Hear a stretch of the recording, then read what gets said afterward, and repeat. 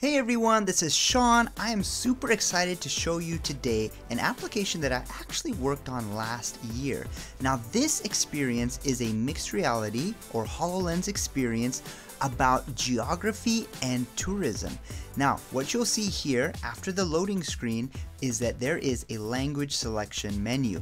You can pick from Japanese, English, Spanish, Chinese, and it allows you to explore all the countries of the world. Now in this particular application, it's limited to just a small handful of countries for demonstration purposes.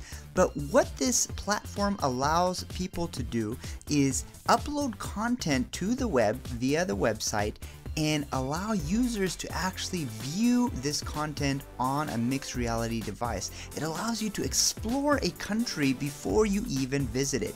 You can find out all sorts of information such as language, culture, such as the history.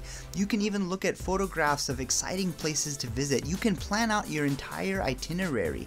And not only that, but there is actually a special 360-degree mode where you can immerse yourself in the places and the cities of the country that you would like to visit. This is an example of how the future of tourism, how the future of learning geography or learning about another country is being transformed with mixed reality technology. Not only does it allow you to immerse yourself and give you a richer experience, but this application allows multiple people to really come together and have a hands-on experience that you just can't get with a web browser or with books or even with an interactive experience. Perhaps you have no intention of visiting somewhere, but you really want to dive in, learn about their culture, and you really want to walk around their cities without leaving the comfort of your own home or your own office. This experience makes that possible, and I'm super proud to showcase this work. So that was it, just a quick little demo of this experience.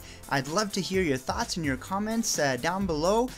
Check out the video description for more information, and thank you very much for watching.